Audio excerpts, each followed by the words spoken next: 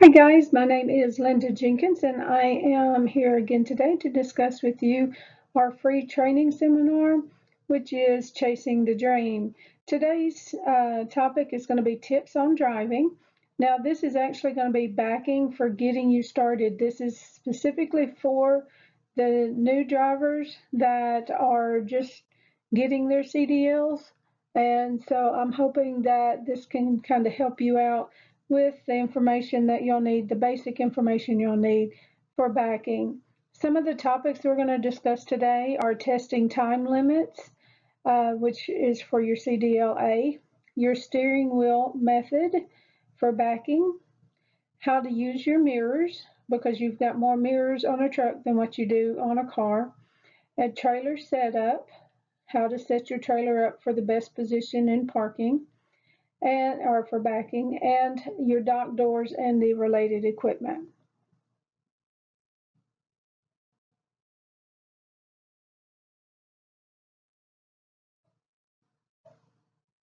Again, I'd like to thank you for attending our course today. If you do enjoy our course, please remember to like, share, and subscribe below. If you're watching this on YouTube, please make sure you click the bell so that you can be notified of when we upload our next updates.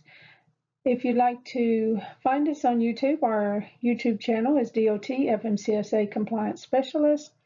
If you'd like to email us, you can email us at DOT FMCSA Compliance Specialist at gmail.com. And again, I'd like to thank you for attending today's session.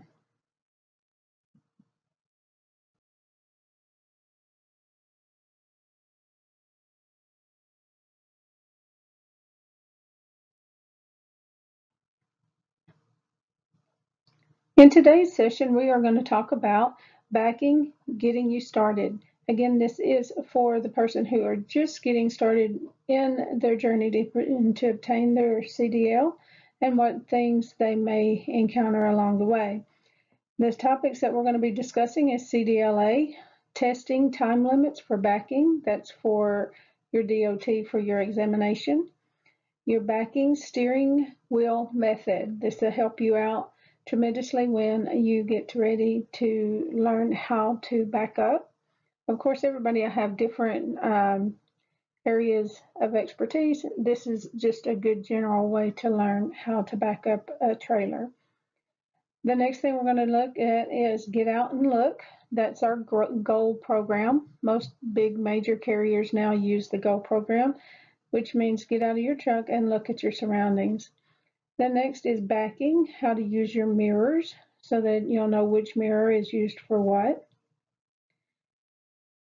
The next item is trailer setup for parking, docking, and dropping.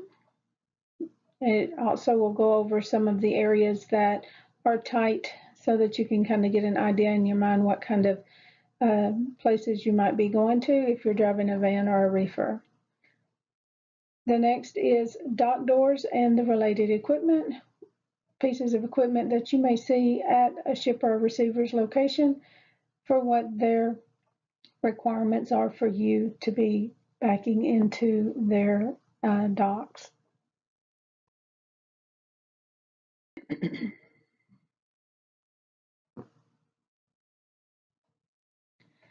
next thing we're looking at is our CDL-A testing time limits. Now I've looked all over, and this is basically in the federal regulation that I found throughout the different states. Yours may be a little bit different if they don't go by the federal guidelines, but most people are pretty much on board with FMCSA guidelines now. So for straight back, you're going to be given an opportunity of 7 minutes to complete your straight back. Your offset backing, that doesn't matter if it's to the left or right.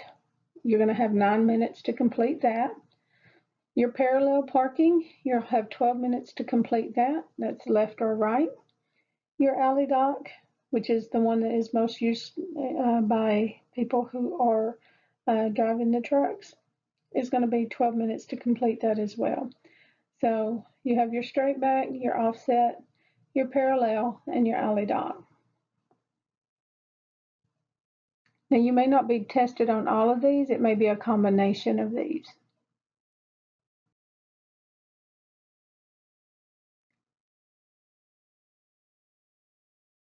So let's look at the steering wheel method and what that means. If you look at the steering wheel here, I have the upper half in black and the lower half in red, and I did that on purpose with a line in between.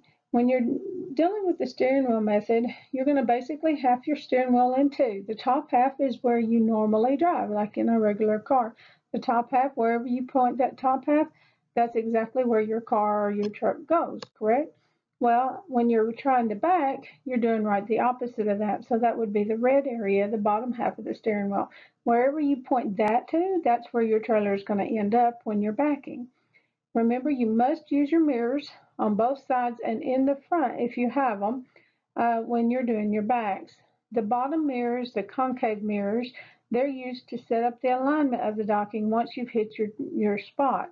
So you use the top to get your truck angled around the correct way. Then you get the bottom, and that gets you straight up and down when it comes, on that line, that yellow line that runs, for you to back into most areas. The last thing is whenever you're taking your test, please, please, please remember to get out and look. Make sure that you've tooted your horn twice. Not the big horn, not the air horn, just the regular horn before you actually get out. Um, Anytime you're starting your back, that's when you toot your horn. So let's look at that in detail so that you can see what that looks like when it's in action.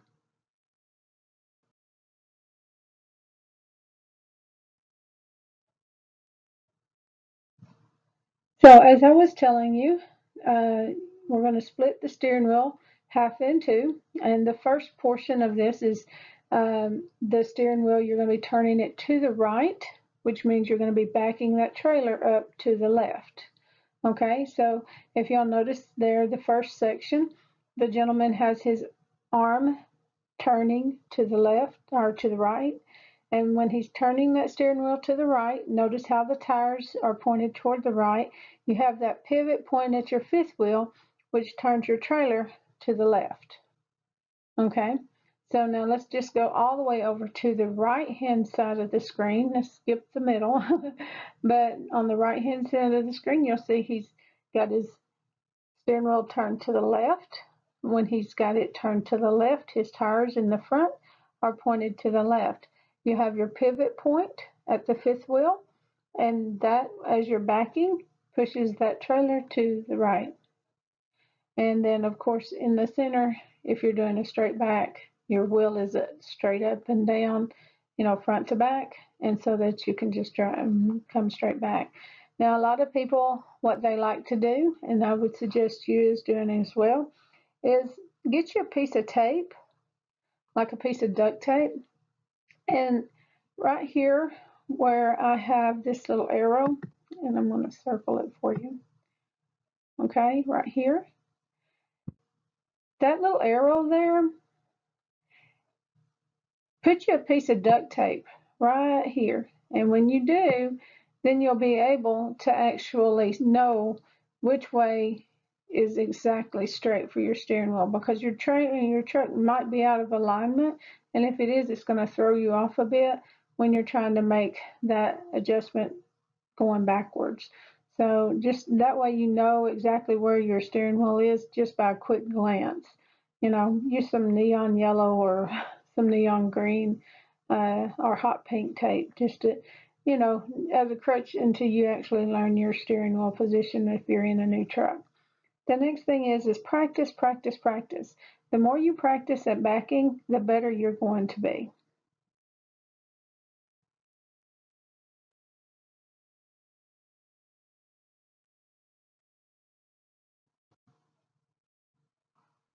The next thing is to seek the expert advice of someone that can help you out when you're backing. If you're dealing with your compliance and your safety regulations, you don't really have to worry about that.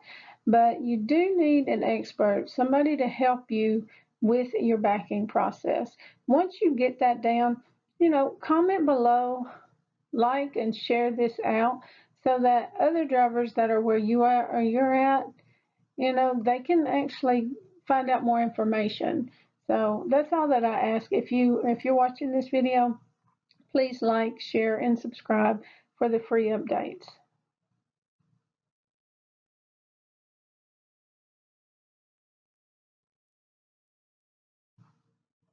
Now, if you're working with a major company, just like I said before, most major companies these days have the Get Out and Look program. That is to prevent backing accidents. So basically, what they've done as an industry-wide kind of standard now is that they've asked all of their drivers to, you know, once you know that you're getting ready to back, get out of your truck and look. Look at your lane of travel before you begin your backup. Either that's when you're like pulling up, you can stop and get out and kind of look around.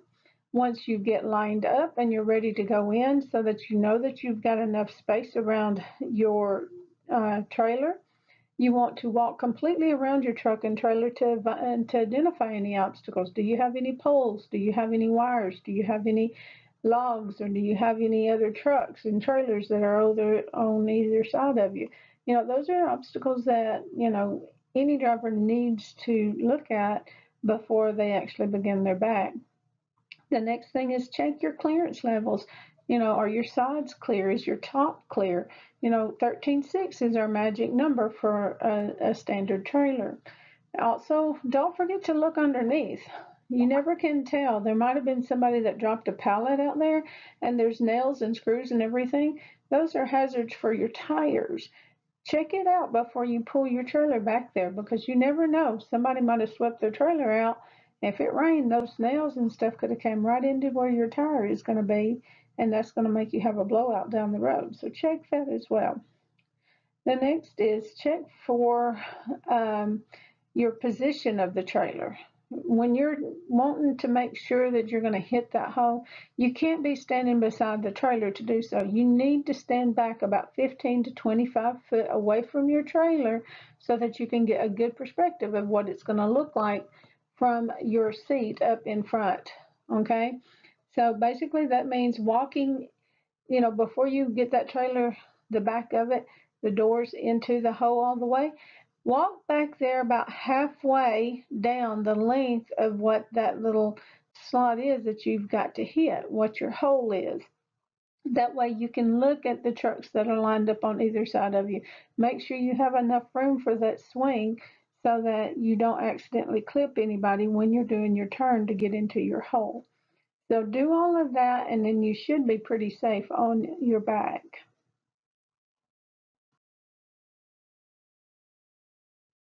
The next thing we're going to be talking about is looking at your mirrors. You'll notice here I've identified the two mirrors that most people have on their truck. Now this is going to be both your passenger side and your driver's side. Now I did not put the ones that's in the front on the bumpers, and the reason is because some trucks don't have those. But as a standard, everybody's got them on either side, for the driver's side and the passenger side door. The top mirror will show you the angle to get you into the hole. Notice there on the right hand side that you can see that your trailer is actually going into the hole where you need it to go into. So that's a good thing. Now, once you know that the back of your trailer is in your hole, the next thing that you need to do is check and see your alignment. Your alignment, if you look on the lower left-hand side over here, you'll see right here, okay, you'll see the white line. If you want your trailer and your truck to be straight, you need to use this bottom mirror to be able to see it. Um, for you to be able to see your curvature, to make sure that you are going to miss your obstacle, let's say this here is your obstacle, so that you know that you're going to miss it, you'll use this mirror on top. Okay, the mirror on top, make sure that you're working your angles correctly. The mirror on bottom, make sure that you're getting your alignment correct. Okay.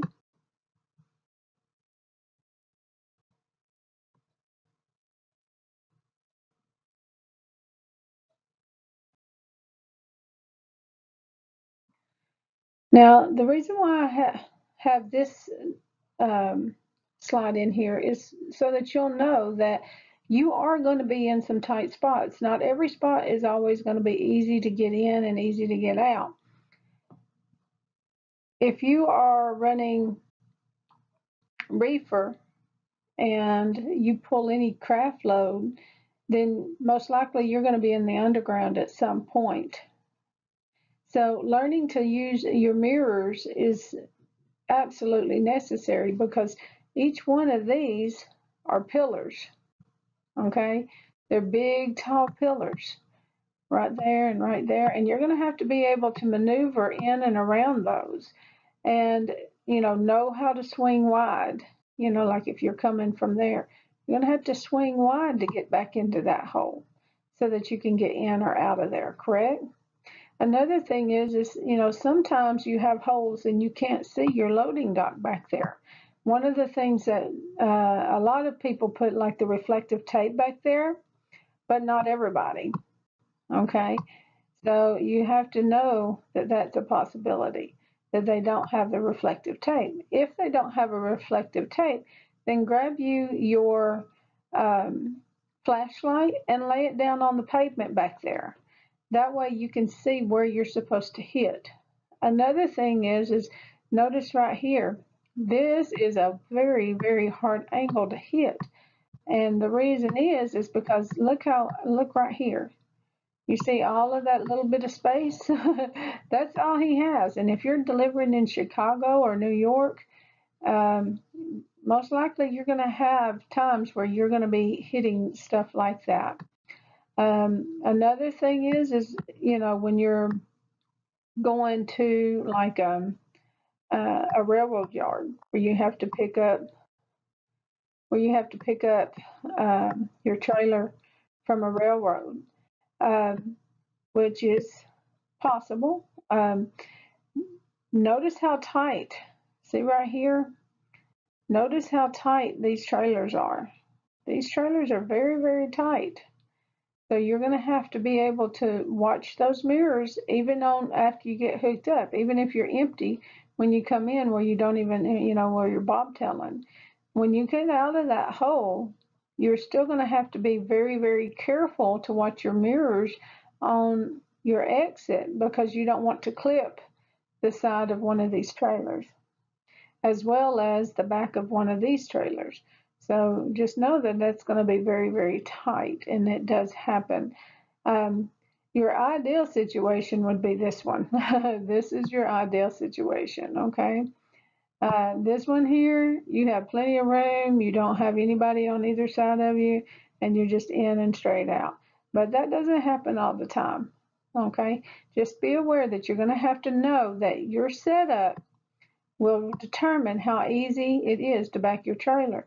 If you don't have a great setup, don't try to force it. Get back and start back over.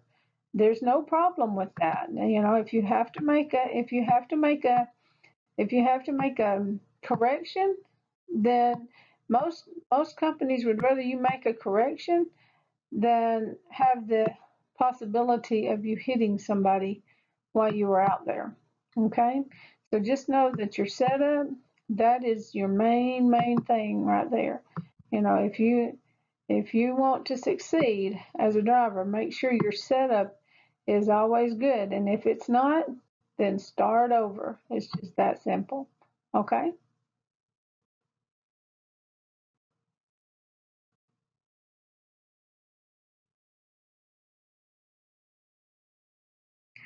Now, for you to also be successful, you need to know some of the things about the dock doors and the related equipment that a dock door will have. A lot of this is not covered by your school because they have an open area, like an open pit or an open field where you're going to be backing in, and you're going to either be backing in to big pillars or you're going to be backing in to cones, to teach you how to do your backing. But they don't teach you about the equipment that is available at your dock doors. This is called a bumper. Okay, the bumper will be what you're going to be aiming for. This is the most important thing. If you'll notice, each one of these dock doors down here below, see, they have bumpers. They have a bumper here, and they have bumpers here. They have a bumper here and here. All of those little black things, those are all called bumpers, okay? That's what you want to aim for when you're getting ready to dock, okay? You don't want to aim for these yellow lines all the time, because notice here, okay, this is a prime example. See where these yellow lines are? If you were aiming for those yellow lines, you're going to miss your bumper. Your bumper is put on either side of the gate lift, okay, or the lift gate, okay. This lift gate is a plate that comes up and it sits down inside of your trailer. See how right here you can see this is a bumper pad here and here. And then you have your lift gate. This lift gate, it actually raises up and then slides down, and it goes on the inside of your truck so that the fork truck can travel back and forth over it, you know, without falling down in between.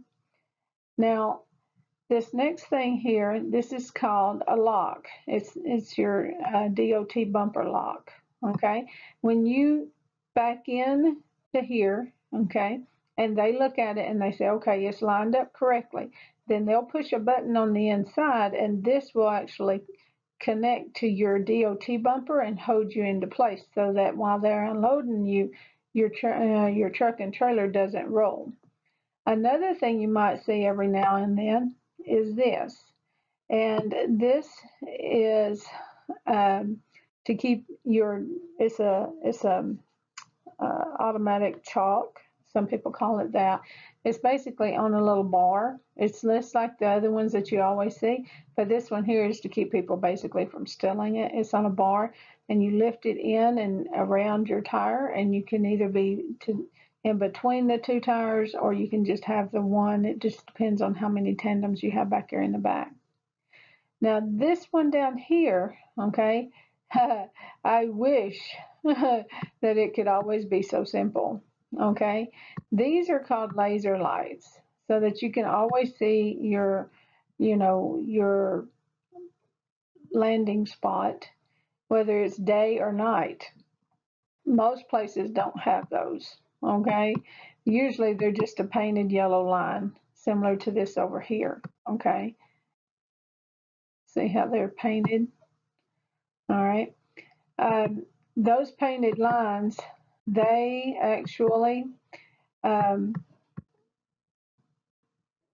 you back, okay? But it's only a guide. It's not for you to actually always park with that yellow line. And the reason why I say that is because, see, if you went right straight down that yellow line, guess what? You've missed where their bumpers are. This is actually their bumper right here, okay? Right here. This is their bumper, and this is their bumper. This is their dock. This is their plate, okay? There's their lock. See, if you went for pointing at this yellow line, you'd miss it by about 6 inches, because this is where you actually need to be, because that plate has to go into the back of your trailer. Again, if you aimed for this, you would miss it. You need to aim for the little bumper plates, okay?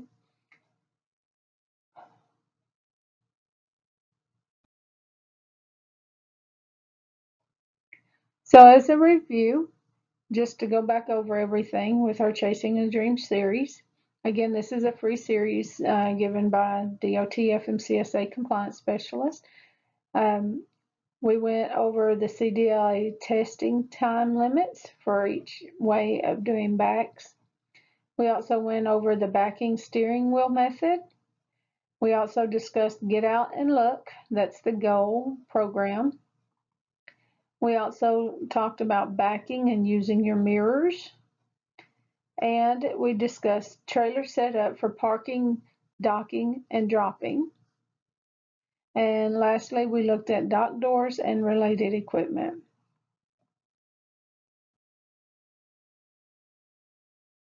So I hope that you have enjoyed our series today on tips on driving, backing, and getting you started.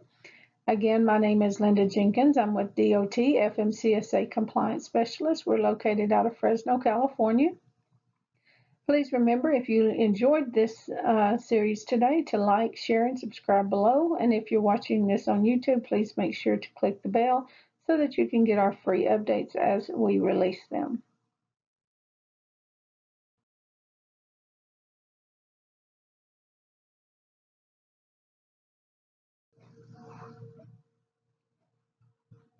Again, we want to thank you for watching. Our YouTube channel is DOT FMCSA Compliance Specialist. Please take time to visit over there and like and share this as you can with other drivers.